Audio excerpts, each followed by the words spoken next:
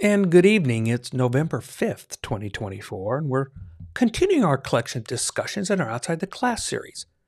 Series from the Bible Project. It's about the entire TaNaK, the Old Testament.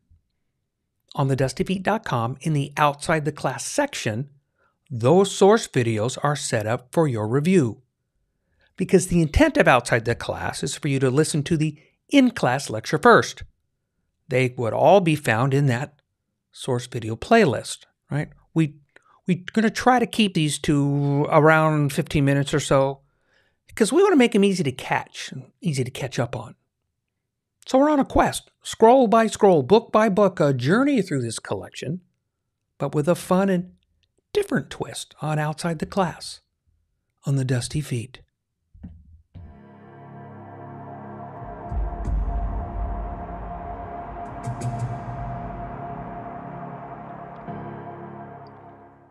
And before we forget, if you find these kinds of podcasts useful, that's when you click the subscribe button. Those reminders, they just help you.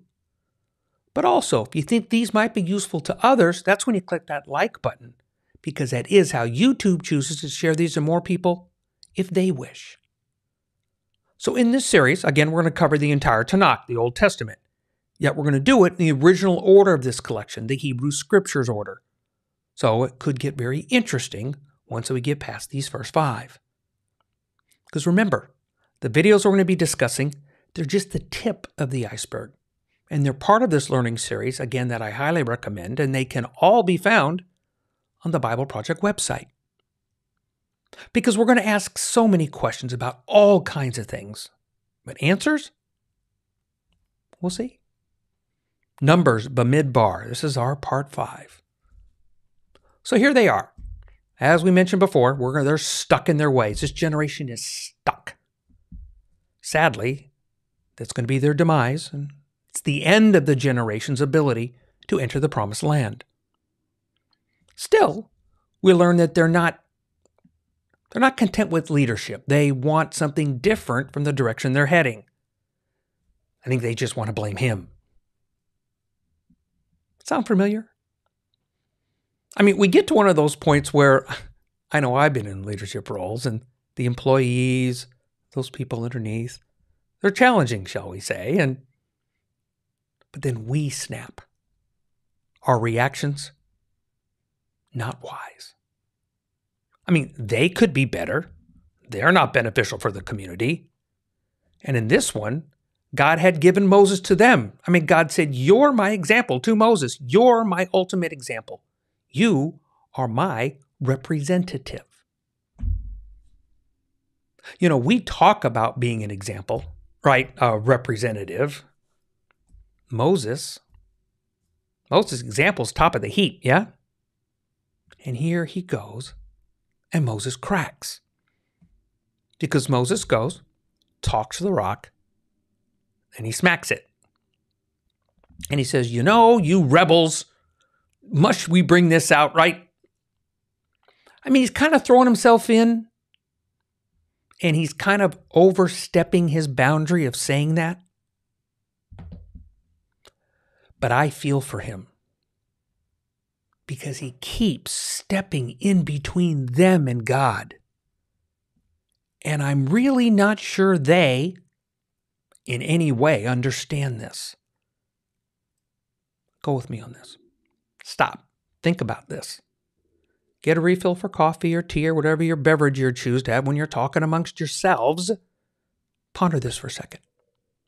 Do you think these people at this moment understood that Moses was still interceding for them and that it probably could have been worse? Do you think that they realized what Moses was doing with God even then? Because I'm going to interject here, and I'm going to say that sometimes we break these stories apart. They're very isolated for us. We don't connect them. We don't look at them as a giant mural or an intricate jigsaw puzzle.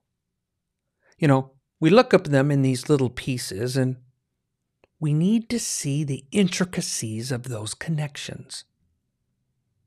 And this is one that I think we miss a lot when we don't put all that's happening in the time frame in this context, right? Because this is a very compressed time frame. There's a lot happening here with Moses. Because after all, he's just learned in that story before, right? The way they're talking about this is that he ends up getting told that you're not going to go into the land either. So what if we were, let's think about something practical. Parable, metaphor, analogy. Let me think. Okay. You go, I know. I reacted the way I did because of these people. Because I was working, right? And we're growing and we're trying to get this whole thing set up.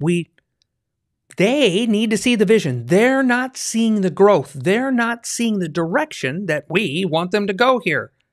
So I'm just trying to get them to go this direction. Yeah, maybe my last action was a bit unwise. But now the boss has told you that you're not be in this position to expand the company further. You will not be part of where we're going to go and what our future expansion is going to be.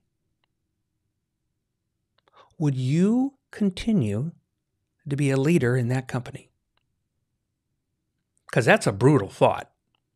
Because people quit all the time. We have jobs. We all have jobs in our time. And the length of employment today, it's the shortest it has ever been in human history. So I'm not so compelled to say, no. We'd walk. But Moses in this story, because this is not a parable. This is not an analogy. Moses stays. Moses doesn't walk. And then not only that, then we get to the snake story. Those snakes, hey, Moses could be saying the people are getting their just desserts. But Moses also sees the snakes. And these people who've been complaining about his leadership, remember Moses been told by God that he's not going to be the future leader of them when they enter the land. I enjoyed a little lesson that a rabbi taught me once. Part of it was that God constantly protected them. No invaders. Their clothes and sandals were not wearing out. You don't get other stories of animals attacking them. At least not until the snakes. These things are part of the area, the snakes. It's not unsurprising that they're there. But looking back, I think it's more like, why haven't we had this issue before? Because this way, the rabbi taught that God removed his protection from these snakes because they'd always been there. But God, he kept their mouths shut. Now they're open. Snakes could now do what snakes do. I think at times we want to consider realizing how well protected we might be at times and not even take the time to consider it. Because I like the thought that the rabbi had with this, that maybe how it could or should maybe connect with even us. Because I like where God's justice and mercy goes here. It does find it challenging to be part of a family of people who died. But if we have a God that's just merciful, I need to listen to God's instruction again. I need to listen to the instruction. Because they had to follow the instruction. and it was to look for a snake. But this is that bronze snake that's on the post, that staff, right? Because they still have to look. They could complain. They could whine. They could run away. They could try all kinds of different things. But to get God's help, for God to get them to do what he wanted them to do, they had to look. And there's more to ponder a bit, because it seems not all snakes are bad. Probably more coffee and donuts. But this sets us up, right, all of this for the plains of Moab, right? The king of Moab is seeing the rather large group of people that, let's be honest, let's be real, this is a justifiable fear. I mean, there is a mass of people scooting nearby through his land. I mean, would you be concerned if you were a leader? So we have what's going on with the king of Moab. And what the king of Moab then tries to do. Because we get introduced to this character, Balaam. He's a fascinating guy. Because we get this prophet, Balaam, the king of Moab, he hires him to go and curse these people. So we get to this part where we have to maybe do a little flashback, though. Because remember, these are not isolated stories. And we get to there's a mentioning of he who blesses you will be blessed and curses you will be cursed. We've heard this before. Where do we hear this before? We heard this with Abraham back in Genesis chapter 12, right? Now the Lord said to Abram, go forth from your country, from your relatives, from your father's house, to a land which I will show you, and I will make you a great nation, and I will bless you and make your name great. And so you shall be a blessing.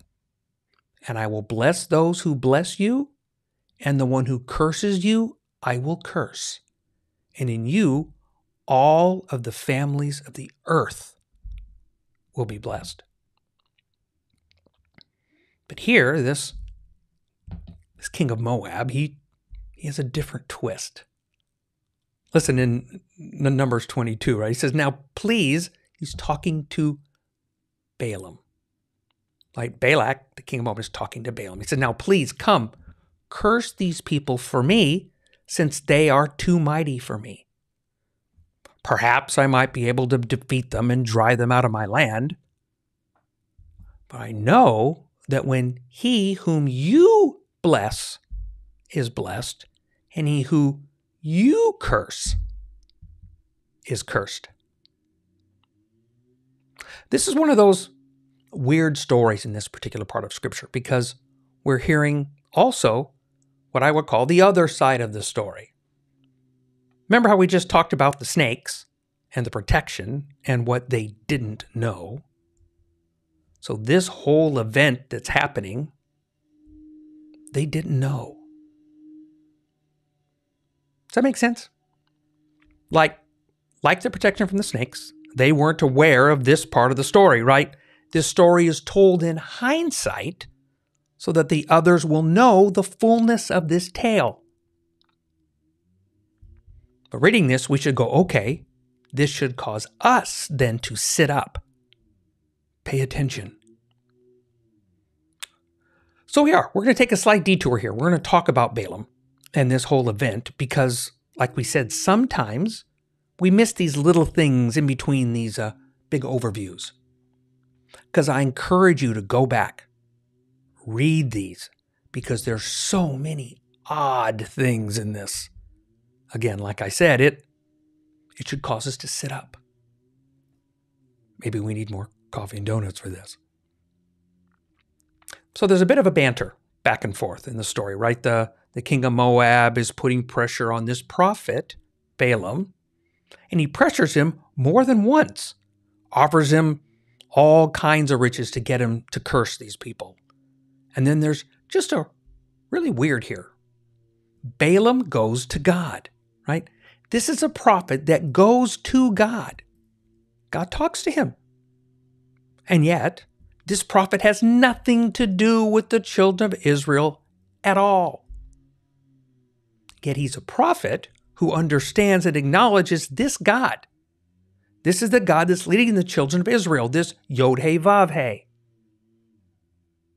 There's more weird points. Speaks to God twice.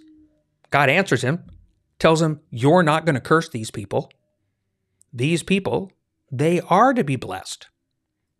Say 22:19-ish, right? So please, Balaam is now talking to the representatives that have come to talk to him, right?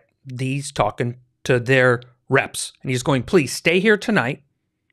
I'm going to find out what else the Lord will speak to me.